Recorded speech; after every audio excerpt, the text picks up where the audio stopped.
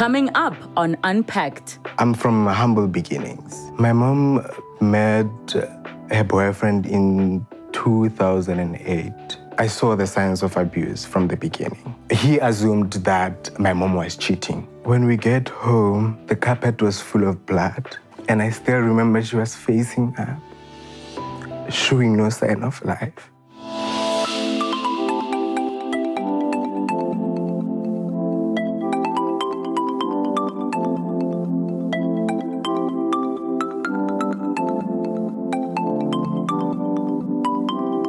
Discovering your mother's butchered, lifeless body. Today's guest is here to share his story. Let's unpack. Keatlegile Mabena is a 25-year-old lecturer and social entrepreneur who hails from the village of Relebogile in the northwest.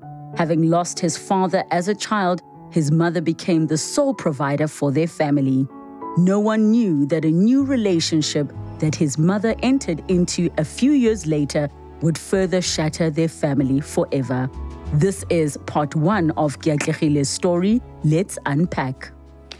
Keatlegile, welcome to the show. Thank you so much for joining us. Thank you, Relebogile, for inviting me. And this is a great opportunity to share my story, how I changed my pain into purpose and how I turned my scars into stars. And this is the story of overcoming and becoming.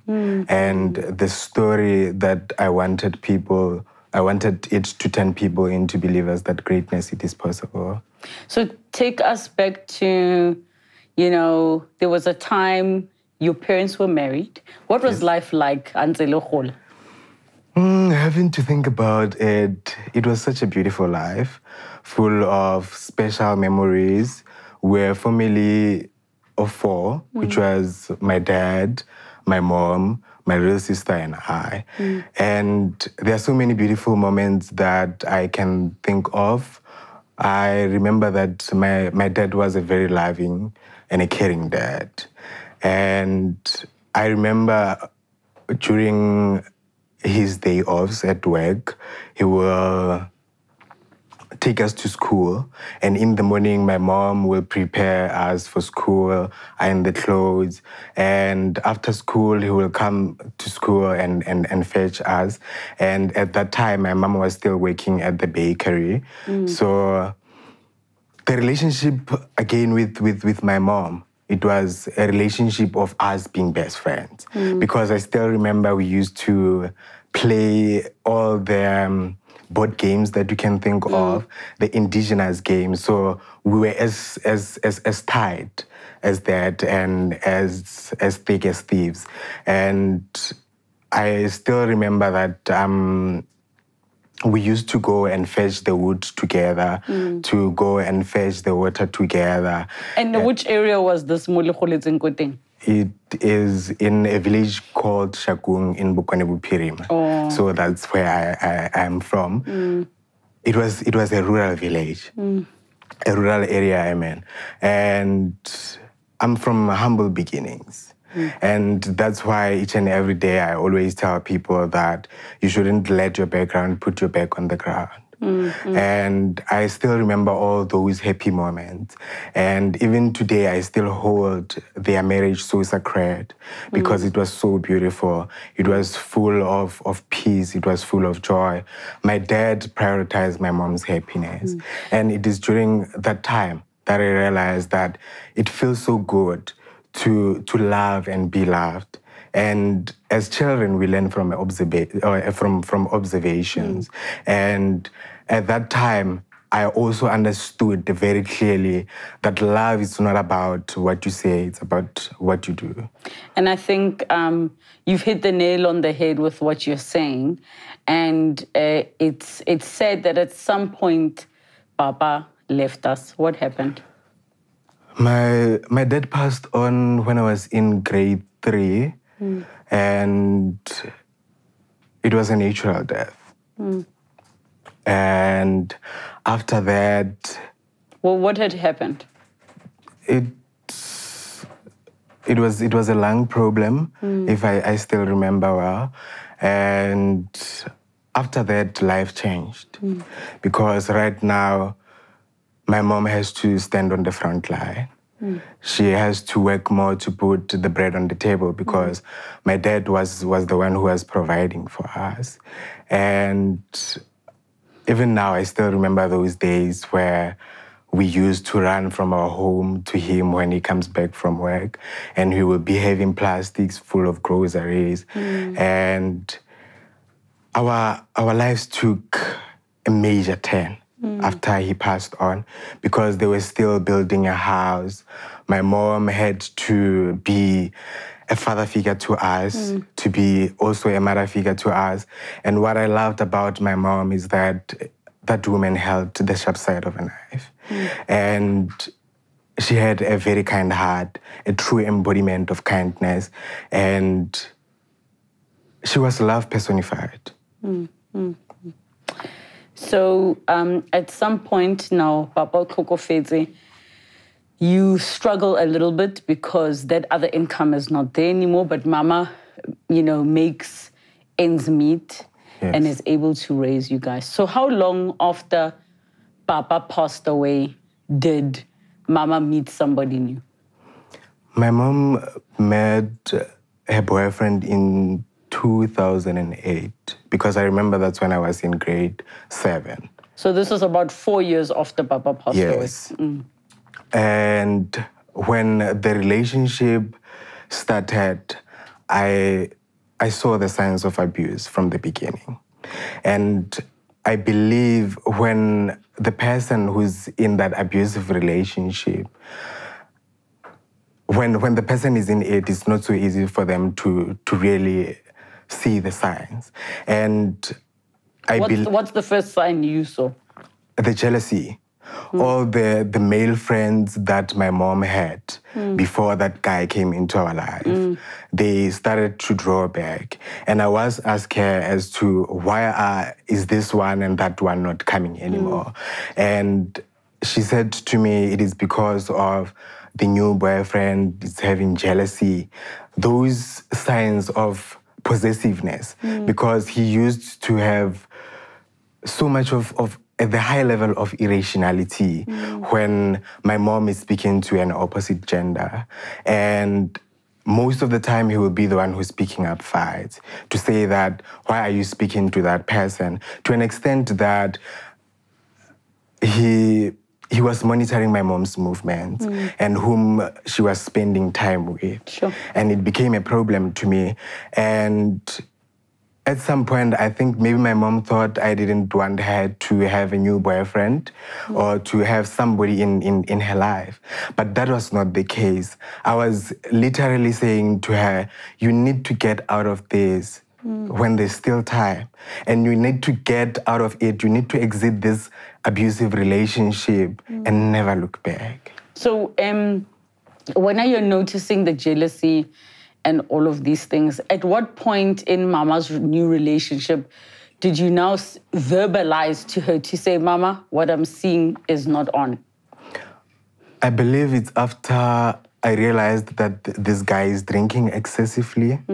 And most of these fights that I'm talking about, they happen when he's drunk. Because he will be very aggressive.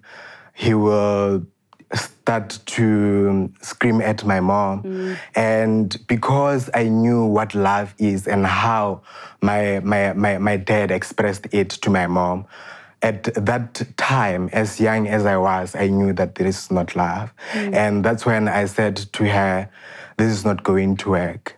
You better get out of this relationship as early as it is. And it was not so easy, and I believe it was not easy because of, as I've said, my mom was very kind-hearted. It was not easy for her to just let that relationship collapse because she had a belief that this guy will change. It's only happening at that time when he's drunk and excessively so. And the aggressiveness, I think it is the one that was making me to cringe, to say, my dad has never talked to my mom like that, and don't you dare. And did you ever confront him? I mean, you were a teenager at the time. Yeah. What did that confrontation look like? It was very sour, and he was always trying to draw that picture to my mom as if I'm a stubborn child. I don't have respect. And having to know that those are the value sets that my mom and my dad instilled in us. Yeah. I'm a very humble person. I'm a very respectful person. So it takes one to push me against the walls for me to reveal that character where one will end up seeing me as somebody who's disrespectful. And we would be sitting in a lounge, in a dining room, and my mom would be busy with all the home chores, and I will be also monitoring this guy's behavior. And my mom's phone will ring, and when it rings, he will be able to hear that it's ringing, and my mom is outside. He will stand and pretend as if he was going to check up on my mom. But that alone, it was another sign of this person is an abusive person. And he was only going outside in order for him to hear whom my mom was speaking to. There was never any other pure intention and the genuine love to say that I'm going to check my partner. That was not the case. And time and again, I was trying to say to my mom, there are signs, and you shouldn't be convinced by this guy that he's going to change. And the problem with an emotional abuse is that you don't go out there as compared to the physical abuse. You don't go out there and the world sees your bruise. So those are the bruises that are in your heart, and nobody can see them. And I think what's also difficult with emotional abuse is it's hard to explain, not just to people, to oneself, what tone is, the way someone says something. And it's easy to explain it away, like what you say, because there's nothing physically to show. True. It's easy to say, maybe I'm overreacting, maybe it's not that bad, maybe I'm the problem. True. So I think exactly like what you're saying, that wherever your mom found herself, the emotional abuse is harder to face head on because you can't see it, and it's hard to really quantify the gravity of what it's doing to you. Did this relationship that Mama was in start to damage your relationship with her and interfere in your closeness? Yeah, I believe at some point it was drifting us apart, because I remember vividly that there were times where the boyfriend will buy food I will not eat. I would rather choose to go to bed with an empty stomach. Why? Because I was saying to myself, why is it that I'm going to eat the food of somebody who is an abuser to my mom? And that alone was the deepest cut. And this was affecting my relationship with my mom, because it was a pain in her heart to say that my child is going to sleep with an empty stomach. And I was not only going to sleep with an empty stomach without telling her that this is the reason as to why I'm doing it. I'm not going to eat this guy's food. Because now, because of this element of possessiveness, it is as if now we cannot live because of it looks like he's the one who's putting the bread on the table. So I better starve so that you really understand what I'm feeling inside, because I've said it several times that this is hurting me, and you need to take an action before it gets late. Your sister, what was her response to everything that was going on, or was she not as aware as you were? I believe she was aware, but in terms of our personalities, I believe my sister's head is always on the ground. She's a very reserved person, and she's the person who's full of tranquility and calm. She doesn't like the noise, and I'm that person who will stand on the front line and say, if I don't like something, I'm going to deal with it. So most of the time, I was the one who was reacting. So I believe she was able to see all the signs. And the emotional abuse is as bad and as damaging as the physical abuse.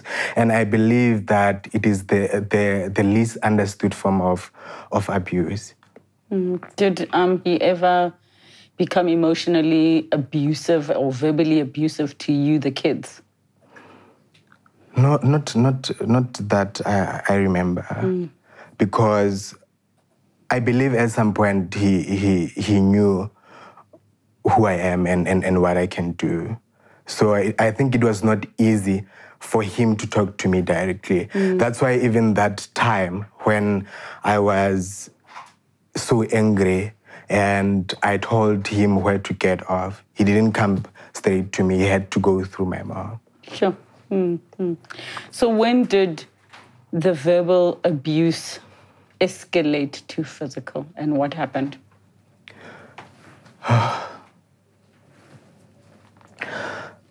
I believe everything happened so very fast. The physical abuse, it escalated in a very short period of time. And it's only one incident that I remember. In fact, my sister told me about it.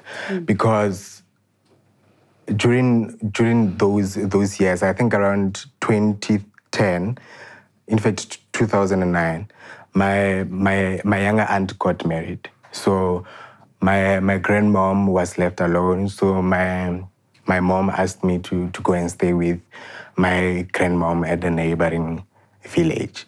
So the person who experienced the first incident of physical abuse, it was my sister. And I've asked her about it and what is it that transpired on that day. And she told me that on that day, my mom went for shopping because I was still staying with my grandmom. My mom will come to my grandmom's place on the day that my grandmom gets the pension money. So she will come and my grandmom will give her money. Then she will go shopping on our behalf. And you know, at that time, who busy at that time. So the queues are very long. And my mom came back late. So when she was in a taxi, she called the boyfriend to say that I'm going to arrive late. Unfortunately, in a taxi, there are different genders. So there were men who were speaking at the background. So he assumed that my mom was cheating. Then when my mom got home, then that's when the guy came to my parents' house. And he was accusing my mom of cheating. And the way my sister narrates the story, she's saying that she touched my mom in a very harsh way. And my sister started screaming to say that don't touch her like that. And I believe that's how it started to be physical. And I think few days after that, then that's when my mom said, it's enough. I can't bear this anymore. My husband has never done this to me. He has shown me so much of love. And now that it was starting to get physical, I think that it's the time that she got that wake-up call to say, this is so real. And whatever that I've been saying for those years, it is true. And she went on and filed a protection order against him. And after that, I think after 2 days, they had to go to appear at the court again. And before that, because they gave him the date to say that you need to appear at court. So that guy came to our home. And at that time, it was during school holidays, so I traveled from my grandmom's place, then I went home. Then he came, he tried to apologize, and my mom said, I'm not going to accept your apology. And I believe it was so unbelievable to him, because what I've realized is that this guy became comfortable in depending on my mom's apology. To say, my mom will say, it's okay. Depending on your mom's forgiveness? Yes, my mom's forgiveness. So my mom will say, it's okay, it's fine, we have dealt with it. And he will make promises to say that I will change. He will only change for 2 days and do some work at our home. And I think that was a way to fool us for some time. And there comes the weekend. He goes back and drink, and he goes back to the abuser that he was. So now waiting for the court date, he's come to apologize. Your mom absolutely refuses. Yeah. What happens next? At that time, my mom doesn't want anything to do with him. And I remember she said to him, we'll meet tomorrow at court. So it is in the morning on the 29th of September 2010. We wake up in the morning. I believe when my mom used to go for an outing or go for shopping, we will be the ones who choose the outfits for her. So it's a very good morning for us. And it's a good morning because at the back of our minds, as young as we were, we are thinking to ourselves that this is the day this toxic monster with this horrific behavior is going to be closed behind bars. So that's what brings the happiness and what makes our faces to glitter with happiness. We wake up in the morning, she takes a bath, she looked absolutely stunning. And her energy was everything. And the aura, her aura was so stunning and incredibly amazing. She wakes up in that morning, then we accompany her to take a taxi. And on that day, my older aunt took leave from work because she's a teacher, so that she gives her the support that she needed. And before she caught a taxi, I still remember so vividly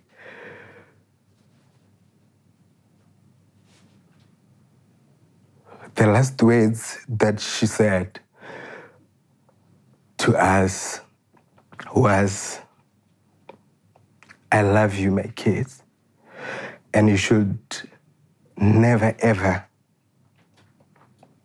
doubt that. You are so dear and near to my heart. And she gave us that motherly hug. And it was so very tight. A little did I know that was the last time I get to share such a beautiful moment with her. And we said to her, we love you too. And after that, we told her about all the activities that we were going to do on that day. We went back home and we did all the home chores that we were supposed to do. And later on, because we also told her that we were going to go to a barber shop so that I can cut my hair. We did all the home chores. Then my sister went with me to the barber shop. And when we got there, I started cutting my hair. It got late.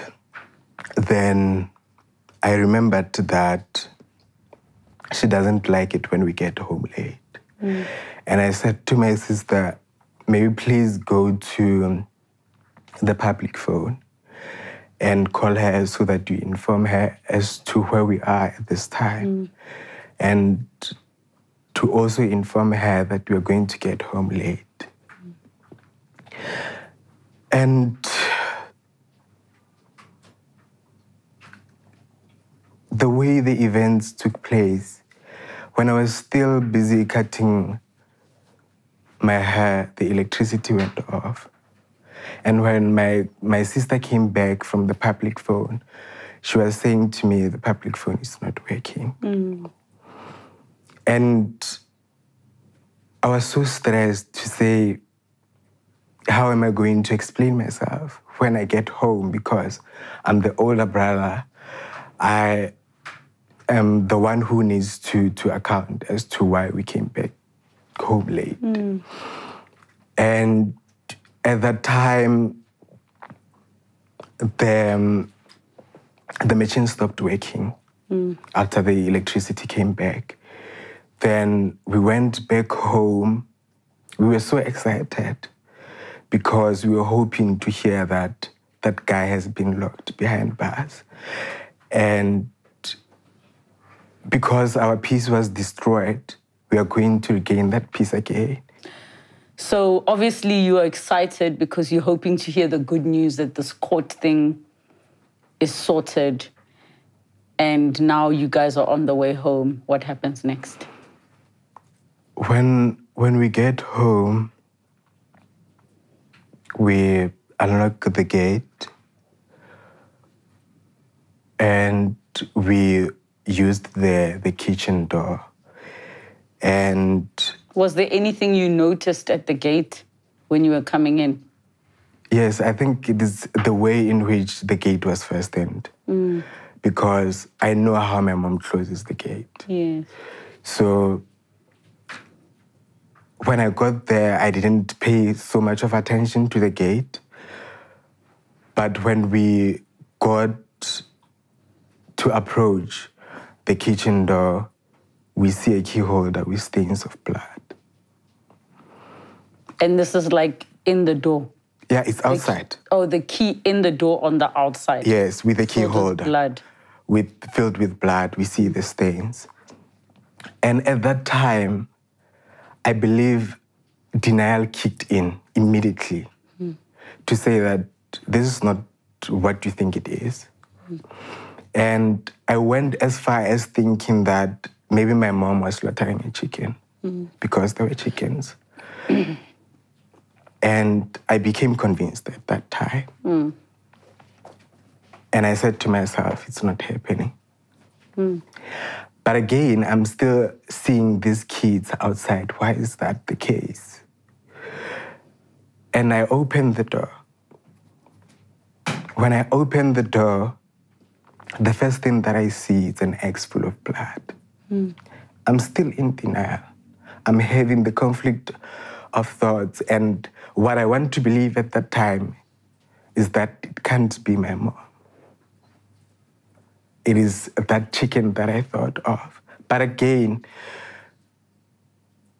I don't get the time to really ask myself, why is it that she will use an axe because normally she uses a knife? But I'm still responding to, this is what it might be. Whatever that I do not want to think of at this time, this is what might be the reality. And my sister and I, we start screaming her name. We go from the first room, because it was a 3-bedroomed house. We go to the first room, we are screaming her name. We go to the second room, we are screaming her name. We go to the main bedroom. We see the beautiful dress that we chose for her in the morning. We see her shoes. lying there. Then we get that moment of being at ease for that period, a short period of time, to say that means she's here because we see the clothes. And the last room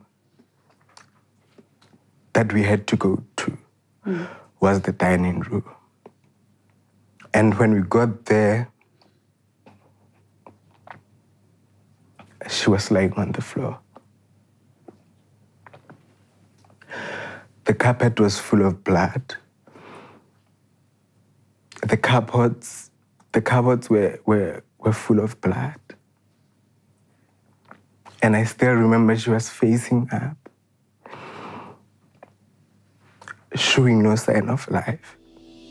Next time on Unpacked. But I believe that's when we cried our loudest cry. I knew it has to be him. What if he comes back and finishes off? Why do you think he took your mother's life? He took a cowardly way of doing things. If you're here to apologize, we don't need that. No amount of apology will bring her back. She deserves better.